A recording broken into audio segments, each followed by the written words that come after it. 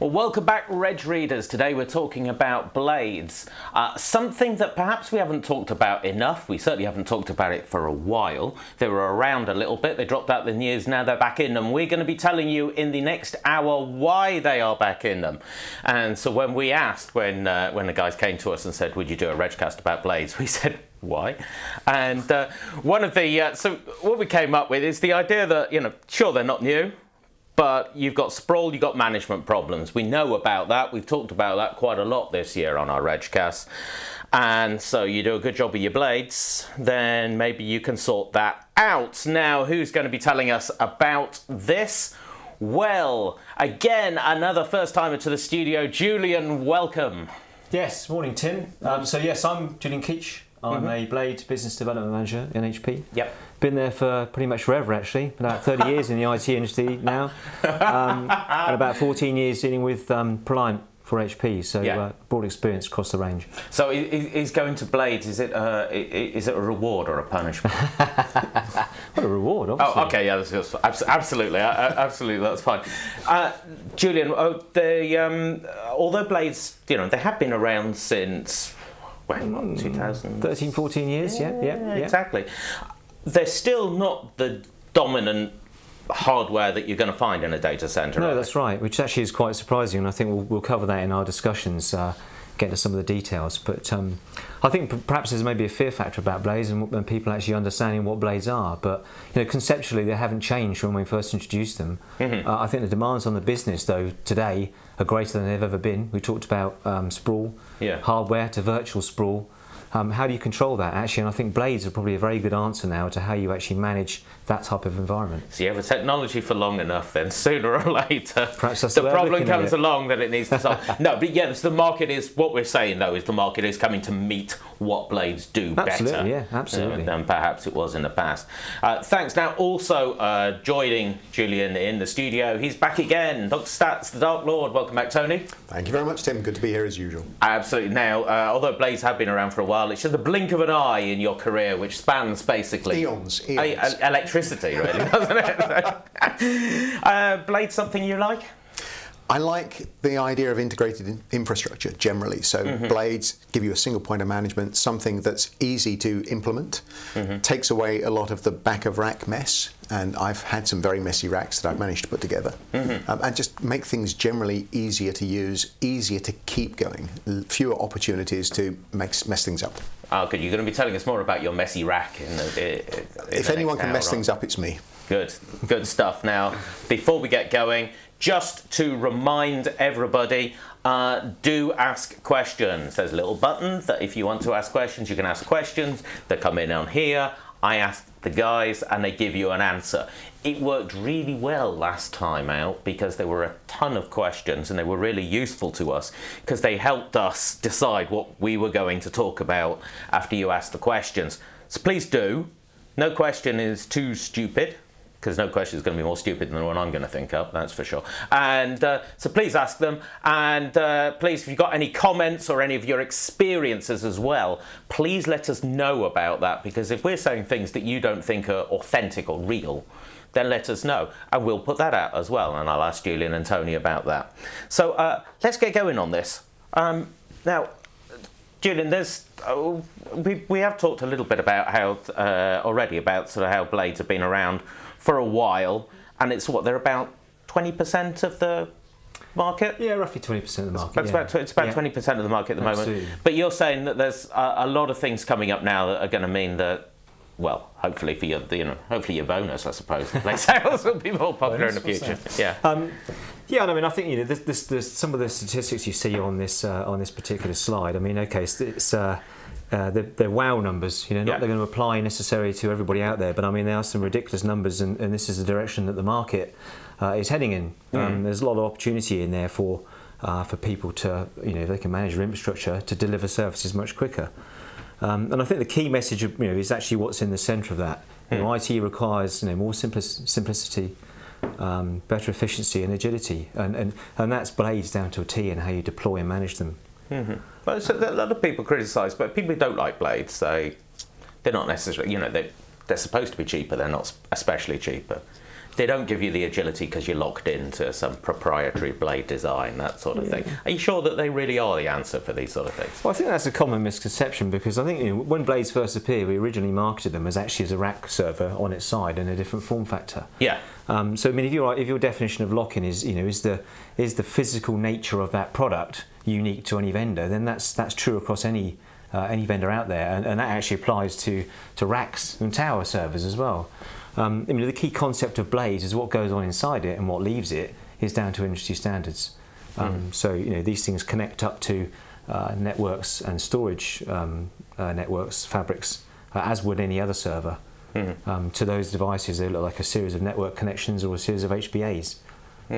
But you obviously get the benefit of actually having, you know, that converged and managed set of infrastructure.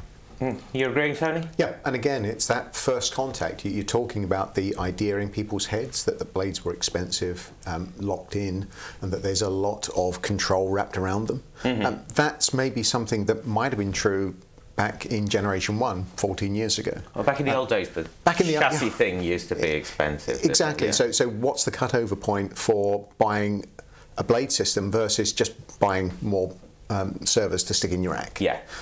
That was something that initially there was quite a high cutover, so you needed a lot of servers before it became almost economically justifiable, at least in terms of the acquisition costs, which is often the biggest challenge that everybody faces, given the budget pressures.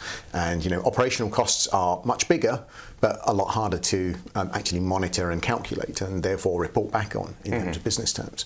So therefore, that idea that blades were really expensive is something that maybe was true 14, 15 years ago, much less the case today. So changing people's perceptions after first contact is often really difficult. In IT, the same as anywhere else. Yeah, so the startup cost has gone down. I can say startup cost in its loosest sense, but to get in the cost of that, then that makes this whole agility message that we're talking about now more possible, more feasible. And again, the idea that people have of blades and where they're good and where they fit might be 10, 14 years out of date. Because again, the business has changed, as we've just been talking about, but also the technology to a degree has changed. The theory of it hasn't, but the actual systems themselves have moved on leaps and bounds, including the whole management side too. That's good, which is, you know, we're going to be spending most of our time today talking about what has changed there and why they are different. I think one key element I wanted to talk about there as well is, and you alluded to the point about blades only being 20% of the market. You know, we still see in the region of 45–50% maybe of the market being deployed as racks. So, you know, how do you continue to scale racks and have a design to reach those targets using the practices we have now? I mean, you know, to coin a phrase from an old sci-fi movie, you can't change the laws of physics. So there's only so much you can actually load into your data center that you can actually power and cool. So how are you going to do that if you continue just to deploy rack after rack after rack, and you're creating a huge amount of sprawl? We know it's not just physical these days; it's virtual as well. But you know, still you're trying to scale to that kind of volume. Scaling within blades is much simpler. You're going to have to work on that accent.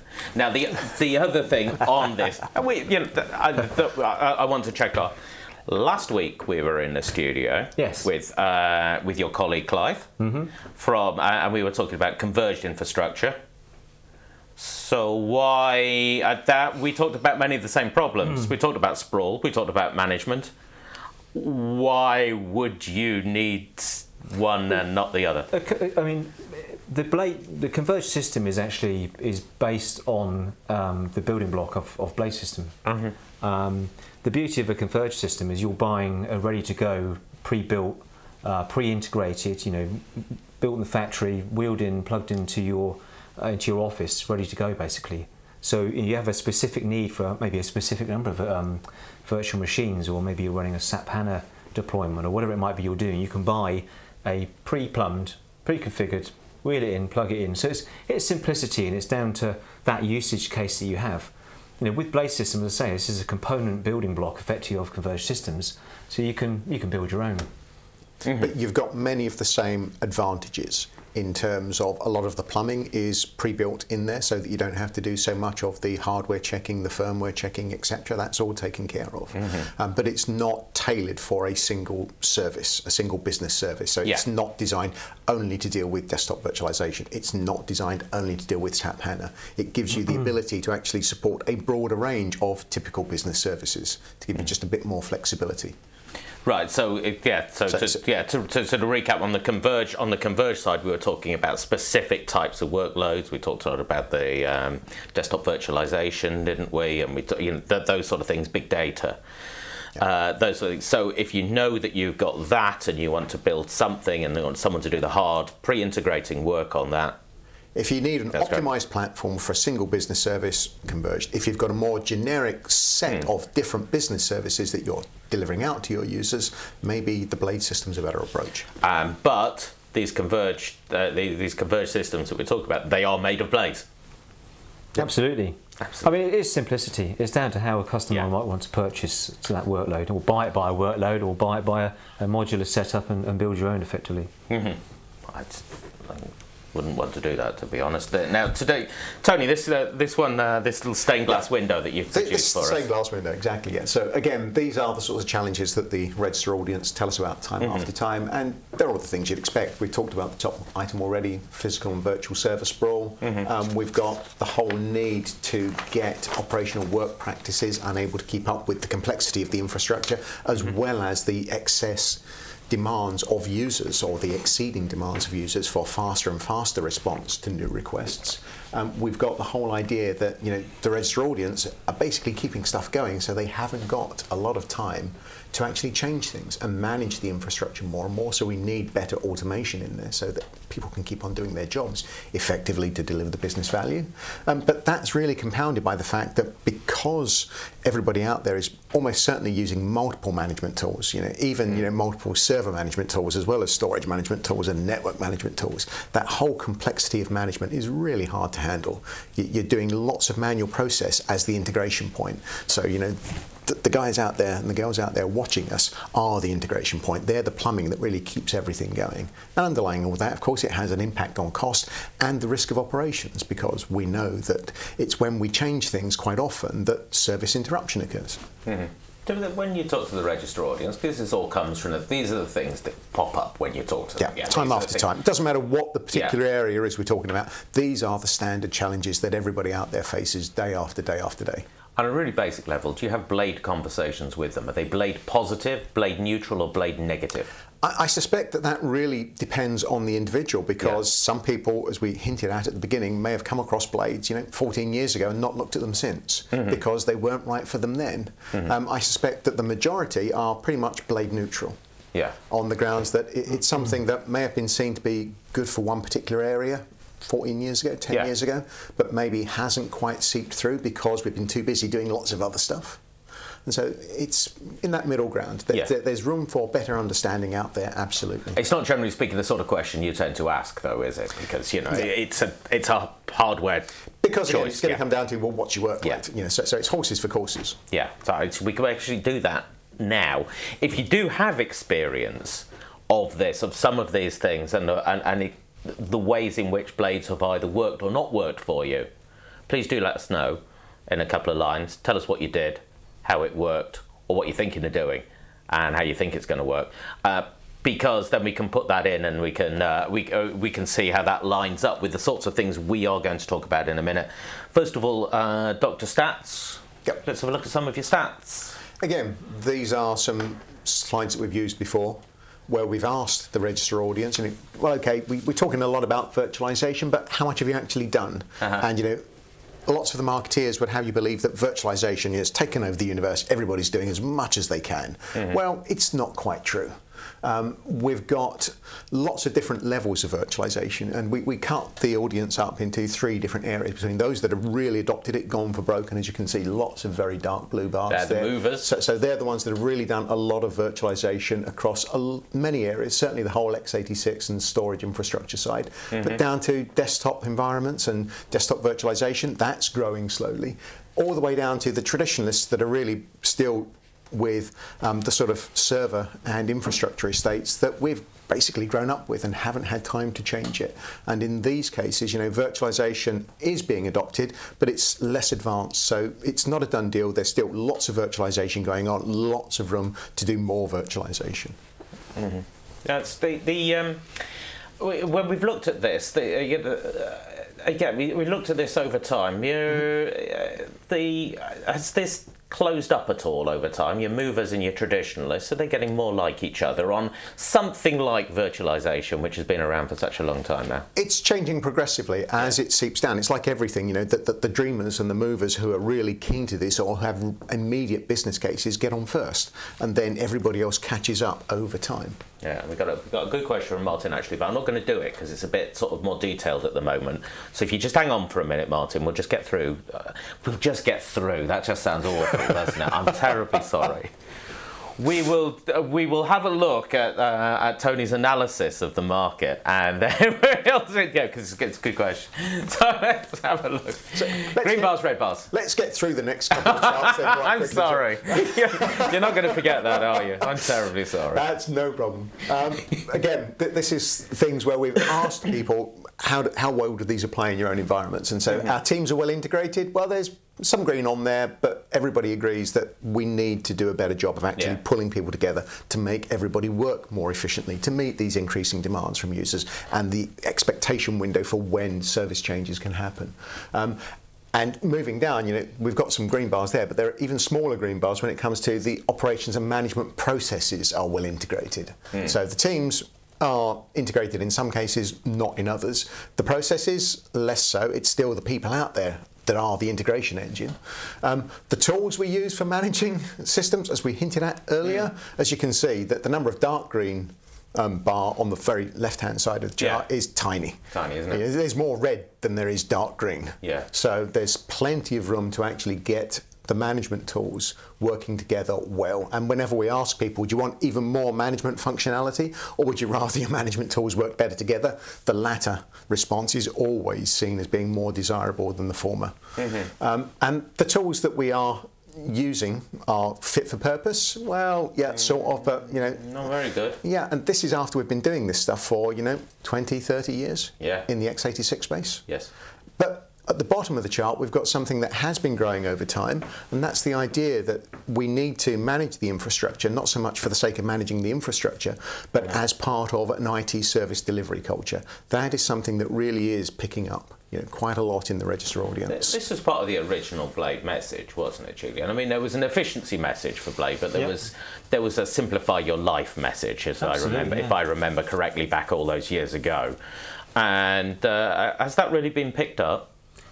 Well, it has by the numbers that have taken place, yes, but maybe not by the wider audience. People, I think it's something that, again, the idea was put out there, but the market's moving towards it because of all the pressures that we've talked about earlier. And actually, we've now got the management and the infrastructure solutions more able to meet that, philosopher. Yeah, it's the ability to change as well, which is critical. So rather than deploying something and it being set as it is, with a Blade, it's actually quite simple to repurpose and change what's going on inside that infrastructure much more simply than it is with a rack full of rack servers, for instance. Yes, yeah, absolutely. So we get the next one. Yeah, let's have a look. And the next one is great. Okay, so what's actually stopping you from changing? Yeah. And surprisingly enough, it's the cost of doing something new comes up pretty big, both in terms of the ongoing costs of owning and running new solutions, as well as the upfront costs. Well, look at the big red bars, But yeah, they're the big red bars. But if you look at the red and yellow bars combined, lack of time. Lack of time. And then lack of knowledge. Yeah. So we really are just too busy doing everyday work to find out what else we could do differently. So how can we change? And that all translates into general inertia. When you've got stuff working, you go with it for as long as you can. But my suspicion is that we're gradually reaching a sort of tipping point in how much longer can we carry on, with the systems and platforms that we've got. Yeah. The breaking point is almost becoming visible in many organisations. There's just not enough weekend time left to do everything. There's just not enough demand acceptance amongst the end users for delay. So all of these coming together so that inertia is really reaching a breaking point. But now we've reached a time where it is possible to do more things in what in Blade's version 2, Return of the Blades. They've never been away. I know. I started the sentence and then I thought I just have to finish it. But in this inertia, is this a problem for you that you're having conversations with people who are thinking about the past? Yeah, well, I mean, it's not a problem for us as HP. Obviously, we have a broad range of product that we'll quite happily sell to customers out there. But I mean, yes. Yeah. However, going back to one of my earlier slides where you're talking about being able to grow and scale, is actually deploying more hardware, more racks. Is that the most efficient process for you? If it is, I'll be surprised. Maybe someone will have a use case where they're actually quite happy doing that, and there may be some point cases where that's relevant. But I can't imagine there's anybody out there that doesn't want to simplify their data center, doesn't want to consolidate down the number of components they have to deploy and manage and power and cool. Why would you not? And back to your original point, why not blades actually? Why would you not have blades? Let me just put in Mark's question here, because it's quite specific, but it illuminates this kind of point that with the market's moving towards us. He's saying, how important is it to extend the underlying LAN intelligence into the blade chassis? So we're talking about the sorts of things that people are starting to think about now. Yeah, in planning their data center. Yeah, so I'm assuming that question is referring to some of the technologies, some of the upcoming networking technologies. Fibre channel over Ethernet is very much a key technology, and that plays very, very well to blades, because you're consolidating your infrastructure down, and actually you're converging your. And we're stealing onto one of my later slides, actually. Yes, exactly. I don't want to cannibalize. I want to make sure Martin gets some attention. You are converging your network as well as converging your servers and storage and compute. Yeah, don't tell any more, because we want to leave it as a surprise. Hang on for that, because it's a good bit. I mean, it's all good, but that's an especially good bit. So do you have a look at this, like a couple more things? Actually, this one's one of yours, isn't it? It is. Yes. It is. Well, everybody likes a picture. So if you can't visualise in your own mind that the business demands are growing greater than we'll do it for you than IT service can deliver, then there's your picture to display that. But we talked about the ability to respond to requests from the business, and obviously the idea is to move away from those elements that are on the right there. We're still aware that businesses are operating as silos. That's fairly common knowledge. I mean, there are departments within departments which are acting as silos, and then across the different compute areas, storage and networking and compute, we're still very much in a silo.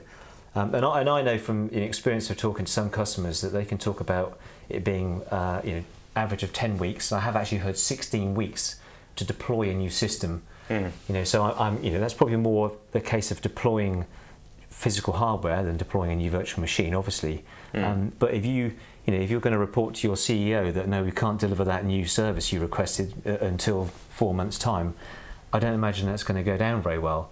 And some of the beauties within blades is a lot of it can be pre-provisioned, so you actually simply plug and play the blade and away you go. Yeah. What pops from you on this, Dan? The big thing for me on this is the idea that we've got a lot of operational processes that are non-standard manual processes, because keeping this stuff working, as I said, it's down to the reg readers out there. They're the people that keep all this stuff operating effectively, but they're doing that with a lot of manual processes, which are probably not standardized except in people's heads, and so different people do things in different ways. It's really hard to automate, and as we deal with this increasing volume, the increasing complexity, people changing stuff is that big service interruption factor. 80% of service interruptions are caused by people changing stuff. So the more you can automate there, the more you can take the pressure off doing the routine, mundane, day after day stuff that's always the same. Automate that so that the register readers can actually do more important things, responding to the business pressures that are being placed upon them. That for me is the big happens in the next 40 minutes then, if it's all down to the reg readers. But I think one area we've not covered as well is budget. So if you're an IT department that's got a growing budget, then happy days, because you're in the few, I would suggest. So I think quite often the people, the IT departments, are often where services and costs get cut perhaps. So you're trying to do the same things or more with actually less budget. So you need to look at doing something different. So you have to move out some of the old practices you've been following, look at different ways of doing that. Basically, the system's broken as it is. It can't continue. It's the inertia thing again. Yeah. And that inertia also applies on the end customer side inside the business, that quite often they've got silos. They've got IT budget silos as well. That makes it difficult sometimes to build a shared infrastructure to optimise things as well as they can do. And that internal politics can be a challenge for many of the readers out there too. Tony, you had an observation on Julian's clip art here. Yes, I mean, it did look to me on the social side as if, that's certainly something that I would have liked to do to some of my users in the past. So, yes. String them up. Yes. Teach them not to irritate me again. If you were one of those users now, Tony's getting it out. It's part after all these part years. Of his recovery. Yeah. Now, okay, so let's on these last couple of ones, we'll go deeper into what this IT gap is. Exactly. According to the Reg readers. These are the perfect visions from the Reg readers, things that they'd really told us how they would like the world to be. If we weren't starting from where we are today, if there were no inhibitors in what we've got already, how would we like things to work? Well, yeah, sure, we'd all like to be able to provision new workloads really quickly. The green bars are well over 60%, and there aren't actually very many red bars. I'm not sure why this is not desirable at all, but maybe someone can tell me. Or it could have been someone contrary like me, just thinking, everyone's going to be going green, so I'll get red. Automation, we actually want to automate things to make sure that we can optimise the use of our physical resources, because we can't grow forever. Even if we're using blades, we've got to make sure that we're using everything as effectively as we can. Again, seen as being highly desirable, and taking the whole unified approach across servers, storage, networking, security, operational processes generally, highly desirable amongst the Reg readership. So Julian, your challenge, should you choose to accept it in the next half hour, so provisioning quickly, automation, unified approach. And getting the processes that can actually support those. It's not just about the technology, it's the operational processes wrapped around it. And on the other half of what people would like? Yep, and again, so how does this actually translate? What are we looking for? So we'd like server, storage, networking, security, and other specialists all to work seamlessly together. Yeah, 80% people, great idea. We want the other parts of IT where we have them, the developers, the testers, all of the support staff in particular, to have self-provisioning amongst their own IT resources. That seems being quite desirable as well. Letting end users actually have that self-provisioning capability, there's much less acceptance of. Mostly because people like me think that if you give users the opportunity to eat as much cake as they can, they're going to eat more cake than you have. They're never going to give you back what they're not using. So you've got to have some throttle on that, whether that's in terms of chargeback or some restriction, authorization, whatever, it doesn't matter. But we still need to get some operational processes wrapped around things there. Again, this thing that we talked about earlier, the idea that IT activity would be much more around business services rather than systems. So it's about service delivery, it's not about infrastructure management. That's, again, something that's growing over time. We're up to almost 2/3 already. And then we want to be able to do good chargeback, or at least reporting on IT resource usage, so that if we've got departments or users that are really eating an awful lot but not paying for it, we've got some way of saying, look guys, we've got a really optimized infrastructure, but it still has physical limits on it. Okay, we can spin up virtual machines, but they have to live somewhere. Who's going to pay for that? How can we reconcile that? This whole financing side is something that needs to change quite dramatically because of the way IT budgets have been set up in the past, very project by project, not about shared infrastructure, it's about one individual service. How can we get from that budgeting model to something better able to use resources effectively? Now, Julian, we're going to go in just in a second, we're going to discuss blades in more detail. Are we asking questions here to which blade is the answer, or are these basically sort of technology neutral questions? Well, I mean, blades will not be the answer for everybody. I think you can be quite sure of that. And there are obviously many different types of infrastructure out there that play to different strengths. Depending on what it is you're particularly doing with your infrastructure. But I think the point about blades is that it is a common compute platform. So whilst we may talk about it being very strongly used within virtualization, it doesn't necessarily have to be just virtualization. No. The platform itself is the same architecture you have within your racks or your towers. So What you choose to deploy in that is quite up to you. Yeah. It will play to certain strengths, and I think they are. I mean, they are generic subjects up there, and elements of that will be better managed with Blaze, certainly. So particularly the top bar. Yeah. The idea of server, storage, networking working seamlessly together, simple provisioning, easy management. That's something that Blades are a really good fit for because it's built as a system in the first place. Yes. And you've got the management tool There's wrapped a word around we it. use a lot with collaboration. It's collaboration of those different entities within a data center. I don't think that's done very well at the moment. It's very much an us and them. Yeah. And this is an element of actually bringing, converging that data center within an enclosure, effectively. Let's have a look at that in some more detail then. Oh, there's that word convergence. And there it is. Yeah, Yes, exactly. it's almost like you planned this. Now, so tell us. So I mean, so this is kind of like the moment. So let's have a look and to see the attributes of Blades. I guess this is. Well, as we started, I think the common attribute of Blades was the fact that you're working on a shared infrastructure, so you don't have to power individual servers. You don't have to cool individual servers. You can manage that enclosure and a lump, as I referred to earlier, which you quite liked. Yes. But that lump of compute as a whole. I mean, if you think of a typical, we took the picture we had of rack servers earlier on, you have 2 power supplies. Everybody wants resiliency. If you're running a virtualized instance, you'll have many cable connections to the back of your rack server. You'll have a management connection of some sort. That's for each individual server. There's an awful lot of mess, and again, it's a bit of a spoiler here, but there's a picture coming up which demonstrates that quite nicely. So the old concept of actually managing that as a whole, and the efficiencies just by doing that brings are quite staggering.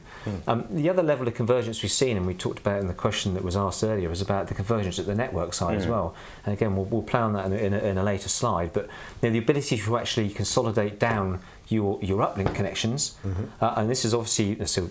As you connect to your network, this is often forgotten. We talked about the cost of Blades at the start, and I think people analyse stuff and they look at a particular lump of compute, and they forget about the fact that actually it's saving you money in actually how you connect to your network. So rather than having in the old worlds, and we talked about 14 years ago when we first brought Blades out, and everybody was using a patch panel. So every server, as with the rack effectively now, connects to a port in your network or connects to a part of your storage fabric. That's all cost, that's all management. Each one of those costs of those cables, I've seen it varied from $350 to $500 per cost per port, and the license you attach to your uplink ports as well. So actually, the fact that you can consolidate that at your network edge inside your Blade chassis and send a signal out in a consolidated form, that's actually saving you costs, which often is actually forgotten, and it may well be because different areas of the data center will own that budget.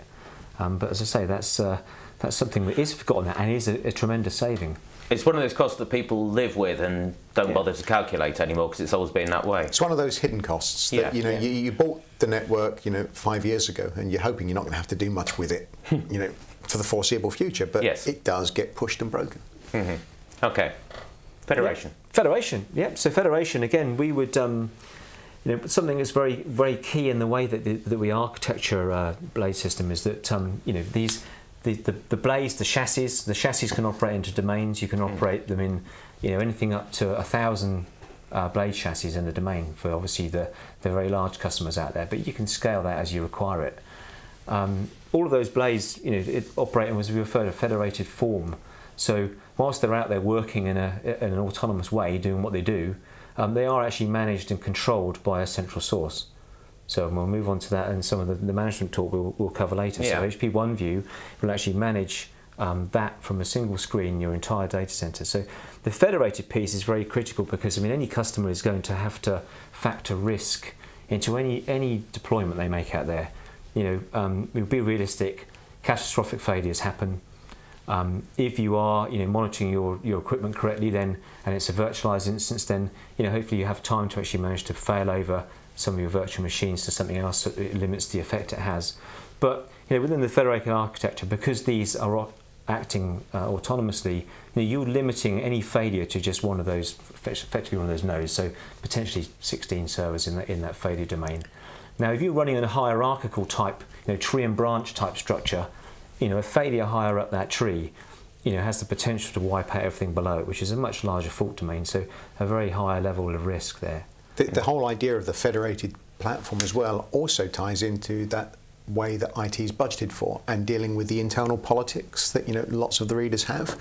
Some departments insist that we've bought this infrastructure, we don't want anyone else using it. So this again gives you the ability to actually federate within the platform, so that you can deal with the politics where they exist before people get used to the idea of sharing more. Making more efficient resource usage. Explain that to me again. How does it help? Well, because you can federate things out into individual areas of responsibility and usage. Never mind failure. It can apply politically and economically as well. Okay. To help you if you do have siloed budgets still, or you do have the marketing department that says, look, we're paying for all this, we don't want to risk its performance being inhibited by anyone else using the platform, because maybe they're 15 years behind the times or 20 years behind the times in understanding how well you can run shared infrastructure now. Yeah, and I've seen from you're getting this very strongly coming through, that these political time problems after time after time are things that hold back a lot of the nice to haves that we put on our early slides. The IT infrastructure could advance much more quickly if only the business was ready for it. It's the flexibility thing again. So you're not governed by some central big brain, effectively. You are acting autonomously. So you're almost ring-fencing what you do. However, you are still controlled and managed, and you can report to a central entity as well. Got it. Yeah. Let us know on the balance of this sort of thing, because I sometimes think that we portray the world as a bit too nice, almost, when we're looking at things that are sort of good to have. So really let us know what your genuine problems are on this sort of thing, and we'll try and deal with it. Now, automation. Automation, obviously very key. Yes. We talked about that at the start. Automation is going to save you time, to stop your your data center guys spending their time keeping the lights on, as we say. And it's the old adage that we've had many times before. It's many repeated. How do you manage what you can't measure? So within the blade system chassis, within the interconnects and fans, and actually the servers themselves, there are many sensors which are actually tracking everything that goes on inside that server or that chassis at any one given time, which then will report back to a central source. So that gives you ultimate level of flexibility and manageability. Understand how much power you're drawing in real terms. So we talked about changing the laws of physics earlier. Often when people deploy servers in a data center, they'll deploy it at the face rating of that server. It says it uses 500 watts or whatever. Let's assign 500 watts to that server. It may not use anything like that. Yeah. Within the blade chassis, you can control that. You know what power you're drawing in that particular server. You have the ability to manage it again as a lump. You can move up and down within different servers. You can cap it.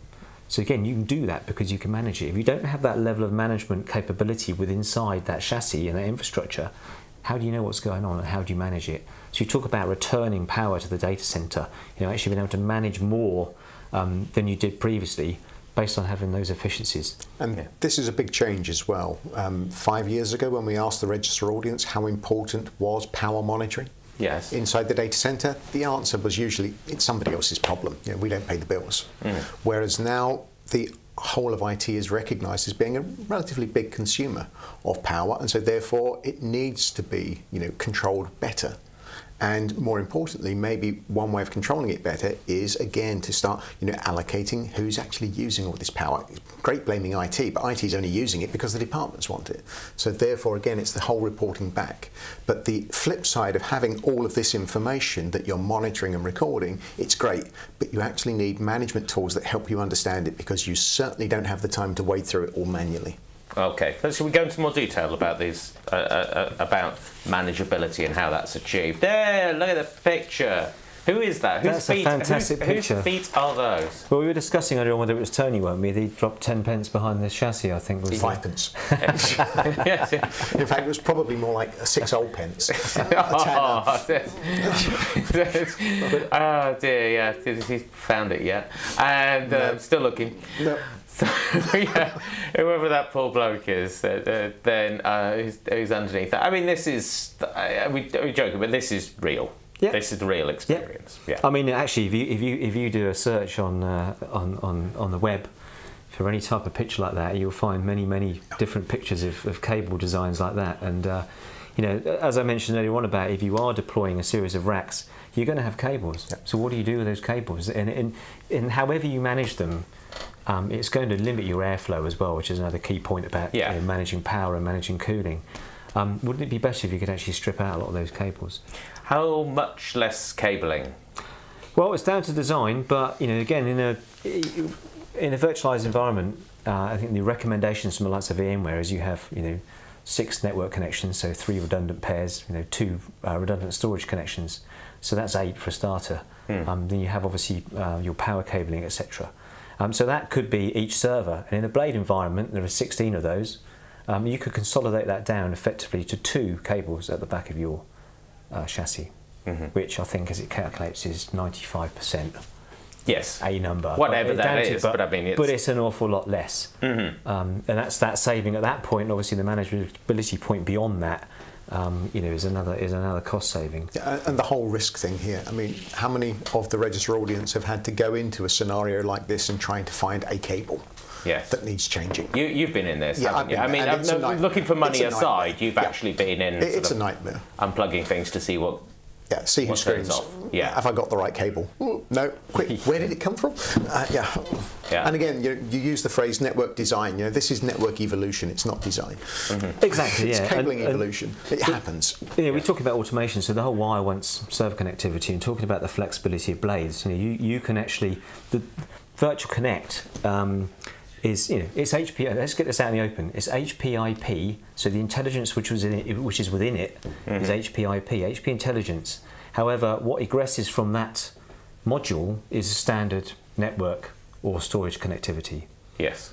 So to the outside world, it's a network connection. It's a storage connection. There's nothing funky that goes on in there. And I think that can be a bit of a scare factor about the proprietary elements, the proprietary thing that people think about with blades. Yeah, exactly. The really important thing here, though, is the bit down in the bottom left-hand side about simplifying provisioning. Again, the Register audience tell us time after time that managing networks is complicated and difficult. Never mind the physical cabling, just actually managing them. So anything that simplifies that process, makes it more automatable, is absolutely a great move forwards.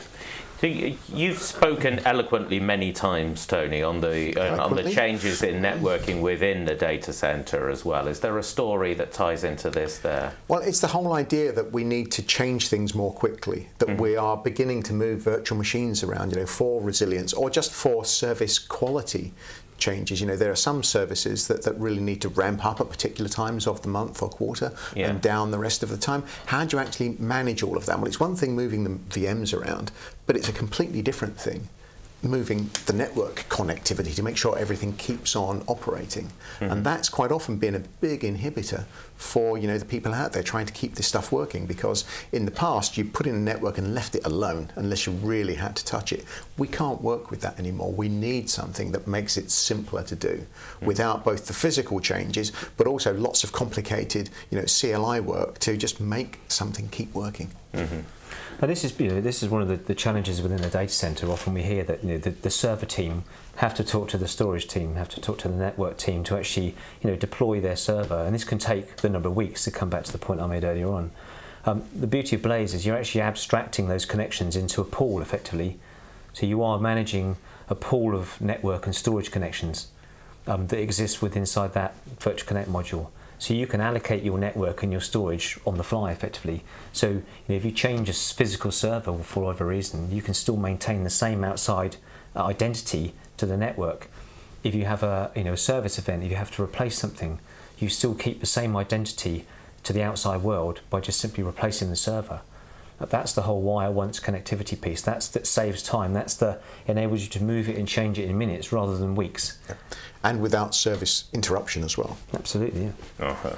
Right. Let's also look on the wider management. This is this is yours. Does this come from the Register readers? This comes from Register readers, again in a variety of different ways that we've asked the questions, but it's very, very simple. People acquire management tools essentially when they get new infrastructure, and trying to make an investment case for buying new management tools is hard, which is why organisations have got lots of different management tools, quite often separate ones for each hardware platform, often, multiple management tools for a single hardware platform, just doing different elements of it. And people, frankly, don't have the time to get to grips with all of this, as we saw from the earlier slide. Too busy keeping stuff going. So you learn the minimum that you have to make it work. And this means that the audience out there are the integration point. They're the people that keep it going. So they're the ones that have to make lots of manual changes, which just makes life, one, difficult, two, more expensive. It eats into people's evening hours, their weekend working, and it makes the potential for service interruption go up. So multiple tools is a pain. As I said, people want tools to work better together. Okay, so I mean this sort of thing that we have heard about before, so let's look at how Blades address that as well. So what's the how do you see this problem then? So the bad place obviously is to be on the left there. So we've talked about the siloed problem and the way that things are done manually and the way that you rely on Bob to do something particular because only he knows how to do it. It's not a very good place to be. And some of the I sound like a statistician, but some of the industry analysis have suggested that 3/4 of data centers out there use up to 10 tools to manage their data center. And they actually found some that had 50 tools, which is crazy. So you've got the storage team, the network team, and the server team all doing things. Well, some elements of it the same, and a lot of it differently. And the whole concept of one view is to actually go to a principle of managing processes and managing the way activities are performed, and not managing another device. So not about managing those individual devices, it's managing a deployment process, for instance. Why can't you just do this with a bunch of servers? With a bunch of servers? Yes, why do you need... What's the blade angle? Well, the blade angle is this is probably better defined with blades currently, and we will expand that into our rack servers at the moment. But the beauty of having a converged infrastructure effectively in a box, in a chassis, where you converge your storage and your compute and your server edge networking. So again, we will actually move to a point where we have top of rack networking support at the moment, but it's currently confined within inside the chassis effectively. So you can deploy those three elements from one single interface rather than having multiple tools doing the same thing. And that's down to a hardware or down to virtualization level as well. So this is pre-integrated with things such as VMware vCenter. So whether you're a heavy vCenter user, you can actually manage the hardware through your vCenter plugin into HP OneView, which is quite a big step forward for those customers. The other thing is it's easier to start with a known infrastructure, and within a blade you know exactly what's in there. So therefore it makes the whole management of that as a single entity easier to set up in the first place. So as Julian said, it will be expanding out afterwards to other platforms, but the obvious starting point is where you know exactly what you've got in the tin. And so that's why it starts here first. Very much a journey, And the very critical point I would make about this as well is that this will seamlessly fit into customers' data centers. This is built upon the REST API, so a common industry API out there. So you can actually use your existing tools to mine the data that HP OneView manages in your environment. Because I mean, the thing is that if the market's split between blades and not blades, it's not that some people have a data center that's completely made up of blade servers and other people have none of them there, is it? We're looking in a mixed environment for more or less everyone. And if we're looking at a management infrastructure that covers the whole thing, then we're looking for something that throws an umbrella over the whole lot. And that's the design. The idea is to keep this open. This isn't to try and group it in. So we've actually used the rich legacy. We have the tools we already have, and people know and love ILO, our Insight Control portfolio of products. We've used that to actually to build HP OneView effectively. I've got some burning questions for you. I was going to say, one thing worth stressing. They haven't come through. Could you send them through, please, guys? One thing worth stressing here is that this isn't only about data centers. Yes. It's also about computer rooms. Right. You don't have to have a hunking great data center before things like this become important. Yes. You want to be able to automate processes, even if you're only running 10 servers, 20 servers. It's the whole idea of automation to reduce risk, improve things generally that's important, and it doesn't matter how big or how small you are. That applies equally across the board. And finding out the good operational processes so that if Bob's away, you've actually got his knowledge captured in the how-to so that you can rerun it. So you know what he was doing, but you just change the parameters on where it applies. Yep. That's the thing that's important here. And they're very simple and process. repeatable exercises. So it's not going to cover everything, but it takes out some of that mundane. So the guys you've got out there that are managing the data center for you aren't spending their time keeping the lights on quite so much. And they can turn their attention to something a bit more, productive. Or maybe get home before, the pub's close. Or have a weekend. Yeah, exactly. Yeah.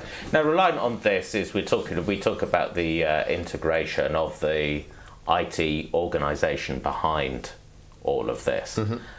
That's quite a tough nut to crack, isn't it?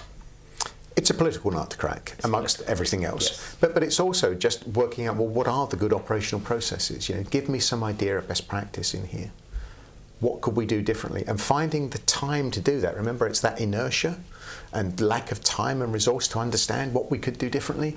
That's the bit that's really important. As you saw from the earlier slides that we had up from the register audience, they know that things need to change to become more integrated, but help me move from where I am now to get there. That's the biggest challenge, finding the time to change. Yes. And the trigger to change. Let's have a look. Tony, this is it's definitely one of yours. I like the bright colours. Yeah, this is definitely it's a motherhood and apple pie chart.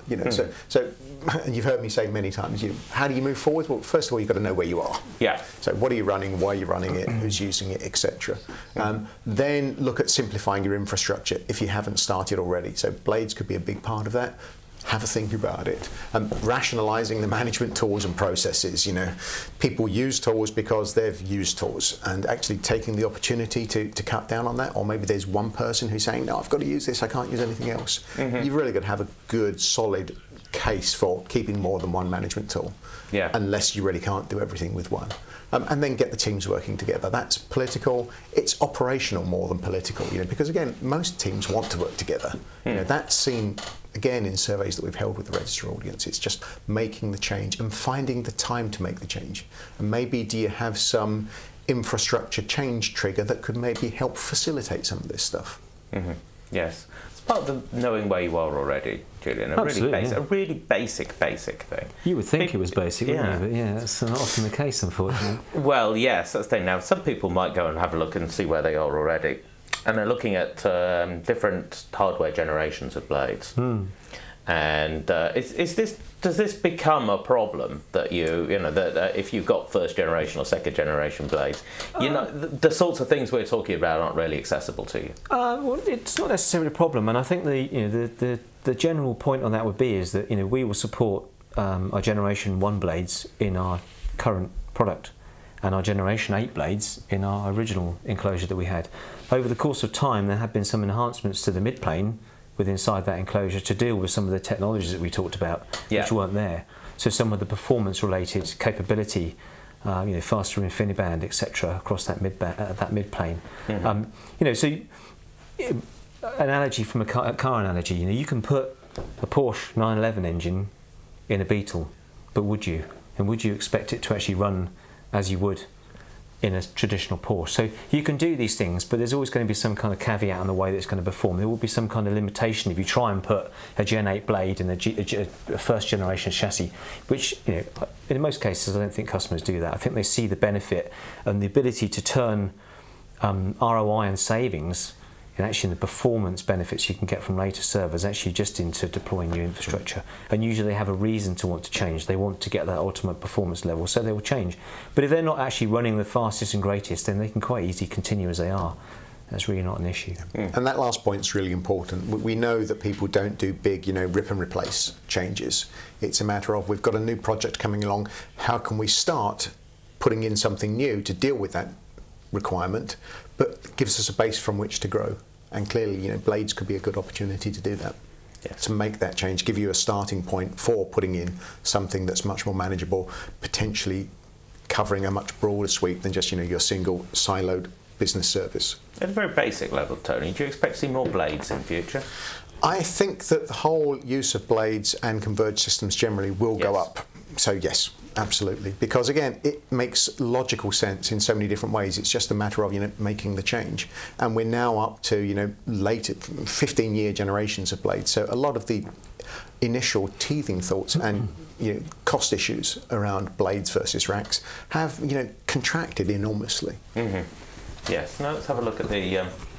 This is HP's vision of the process, isn't it? Yes, I mean it's just another, it's another depiction of a journey. But we were talking about people with installed base of rack servers. We know there are thousands and thousands out there. I know people that still to this day are running Generation 1 servers out there, and we still support those quite happily. But is actually that the most efficient way for those customers to be running that business? And almost that picture, you're looking at being able to condense that number of rack servers down into a single blade enclosure. So you gain a more efficient setup, and you're saving space and you're saving power. Do you really get that? Do people fully populate their enclosures? And so, I see the complaint that I've seen over and over again is people say you actually don't get that space thing because you have them half full, and when they're half full, it's basically the same. And quite often that's down to choice as to how people tend to deploy them. But you do get people that deploy full chassis full, and you do get people that will buy them. And again, because of their modularity, you can slot in future upgrades and have storage, network type blades, graphic blades as well that we can fit inside that chassis. And then moving on to the big boxes. We talked about some of these before, yeah. So effectively, it's a journey. People are on a journey. It's up to you where you're heading on that. What your intentions are. If you want to go to the cloud, as I mentioned earlier on, the foundation of our higher end products there are based on blade servers. So you're building on a common product set, a common intelligence. So we can help you on that journey. But the point is, there's nothing different about effectively where you're heading. The interesting point is also, as we said, it's not just about big data centers, but blades can come in relatively small enclosures now as well, so that you don't need to have thousands of physical or virtual servers that you're running before they might become sensible. What are you saying by relatively small? Where do we come in on? Well, I mean, it can be down to usage, but a typical breaking point and where it becomes cost effective from a sheer purchase point of view would be 4 or 5 blades. But there may be instances where you actually, what your particular setup is, that it may well be more beneficial from the outset to actually purchase a blade enclosure. It's horses for courses, but certainly for about 4 or 5. And again, how you do the accounting is really important, because you've got the power side, the management side, the service side, the flexibility. So all of those are really hard to put financial values on. But just on a pure acquisition cost, it's down now. When blades first came out, I think people were talking about 20, 30, 40 servers being the cutover point. Now it's down to 5, 6, 7, 8. Yes. Now, and lots of people are running that, even in small businesses, easily. Yeah, absolutely, yeah. That's fine. We've got about 3 minutes left, Tony. So I just want to, I want to go to you first on this, because always in this sort of planning, if people are going to change their decision making, get out of the inertia, then you're going to have to make some kind of plan to know that you're making the right decision. How do we get to that? Finding the time to actually sit back and take a look to see what's out there. As we mentioned earlier, we'll find out what exactly are you running, and why are you running it? Is there anything you can switch off in the first place? But then, okay, we've got maybe a new project coming along that is going to lead to some investment. What are the alternatives to doing things the way we've always done them, including blades? So it really comes down to finding time to do a bit of reading, understand what you need, why you need it, and does this actually fit in with the way we expect IT to change inside the business as well? But it really does come to just find a bit of time. It doesn't have to be weeks, just a few hours here and there to think about doing something differently. Yeah, what's on the spreadsheet, Julian, that people tend to leave off? If they're going to make a spreadsheet and it's going to lead to a decision, this is a business positive decision to use blades more than we have done in the past. What are they not taking into account that you wish they would? Well, I think maybe they need to look at the whole, as a concept, rather than thinking of it as something different. It's still compute. It's compute in a different format. But as we've covered today, it's a far more efficient way of actually deploying servers. As I said earlier, the process we currently have is broken. You can't continue to fill racks with rack servers or town servers. You have to look at a different way of actually doing it. So if you've not looked at blades for a while, I would suggest you do. There are ROI tools, and unfortunately it's not linked up there, but we can obviously point people at those. Where you can actually get in touch with you if they want the tools, the ROI tools. Plug in your details, and it will spit out a result effectively to tell you, whether you're a good case or not. But I can't believe out there that people are, as they're deploying at the moment, that they can continue deploying that way. Yes. Do you think people know that putting stuff together by hand takes time? It usually means that you have to go through things more than once. So it was okay in the past when there were no alternatives. There are different ways of doing it now, and it's just really trusting. You know, and does it work for us? And am I confident it's going to work for us? Tony, we've more or less finished our sort of summer season of Regcast now, and we've spoken a huge amount this year about management and the importance of it.